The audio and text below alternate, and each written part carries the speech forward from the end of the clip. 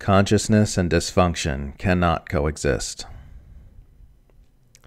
If you are listening to this, it's likely the result of a long and ongoing process where at some point you got very curious about what's going on in the world and managed to punch through the fog of mass media psyops with a mixture of research, logic, and insight.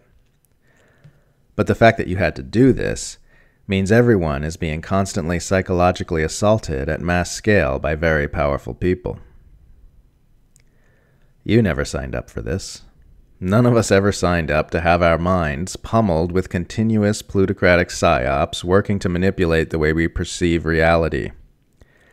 This is an unprovoked act of aggression against us all, and a violation of our personal sovereignty. Mass media, think tanks, NGOs, algorithm manipulation, social media censorship, the entire education system. All the systems which we've been conditioned to look to figure out what's going on in the world are just indoctrination programs disguised as information and education. It is disgusting, and it is abusive. As long as the wealthy and powerful are manipulating the way we think, act, and vote at mass scale, they're going to keep enacting their psychopathic will upon the world.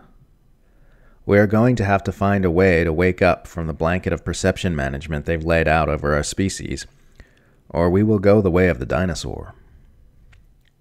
Luckily, we already have our answer on how to do that in everything we know about our species already.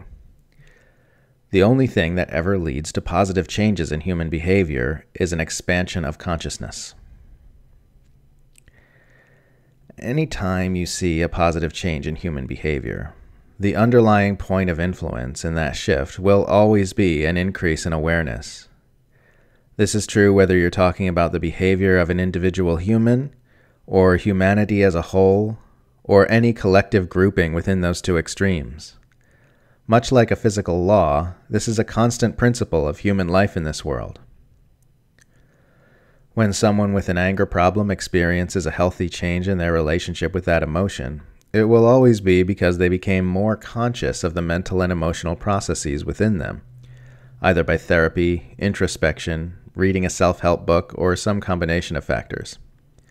Because they got conscious of what's going on inside themselves, they are no longer passive passengers in the matter of when and how their anger manifests, but an active participant in it. When a society decides that racism is a destructive and unjust feature of society, it will always be the result of a concerted effort to bring awareness to that injustice and destructiveness. Because activists worked hard to bring awareness to the abusive and undesirable nature of slavery, apartheid, prejudice, etc., desirable changes in the collective relationship with those abusive elements took place. Still plenty of work to do, but change has definitely happened, and it happened because of an increase in awareness.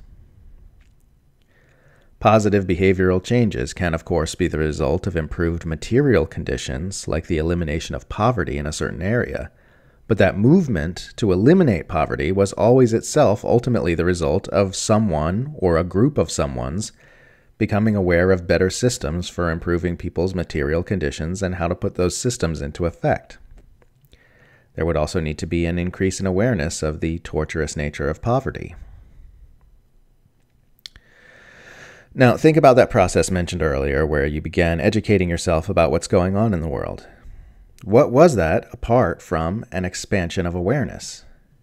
You didn't used to be aware of the true nature of government, war, propaganda, empire building, and oligarchy, but now you are. This led to a positive change in that you are now able to make truth-based thoughts, speech, and action in the world you live in. If this can happen individually, it can happen collectively as well. People can collectively move into a truth-based way of acting on this earth and make positive changes accordingly.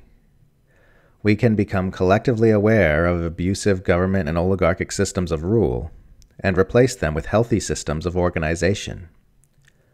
We can become collectively aware of the ecocidal nature of predatory capitalism and move into a collaborative relationship with our ecosystem. We can become collectively aware of the self-defeating nature of competition-based social models and create systems in which people around the world collaborate for the good of the whole rather than competing with each other as individuals, corporations, and countries. This is a very simple principle. The more awareness there is, the more harmony there will be. But just because it's simple doesn't mean it's easy. The deck is stacked very aggressively against the collective expansion of consciousness. Government secrecy, propaganda, and systematic indoctrination from early childhood are all carefully engineered by the ruling class to ensure their continuation of rule. All we can do in response to this is help spread awareness as much as we can. Right now, the number of people who understand what's going on is very small, and the powerful aim to keep it that way. That's why internet censorship campaigns are ramping up like never before, and critical NatSec journalism is being aggressively attacked. But if we can be very clever and spread truthful information in a way that helps wake up even one person to what's really going on, our numbers grow by that much, and that's one more person you have working to awaken the world. It's not at all impossible to get a collective explosion of consciousness happening in such a scenario. Not easy, but certainly not impossible. So the answer to the ever-present question, what can we do, is spread awareness. Spread awareness outwardly in the world in whatever fun and creative ways you can, and spread awareness inwardly to your own psychological processes as well, since that's part of the network of humanity we're trying to bring into consciousness. The expansion of consciousness can occur to a limitless extent inwardly, up to and including the never-ending journey of spiritual enlightenment, and it can happen to a limitless extent outwardly, up to and including a peaceful and harmonious world in which we collaborate with each other and with our ecosystem for the good of everyone. This absolutely can happen, and the first step is spread awareness. After that, the next step is spread awareness. This will also be the step after that, and the step after that, and, if we ever find our way home, it will be the final step as well. Do everything you can to expand consciousness, in yourself and in the world, and you cannot help but move humanity toward health.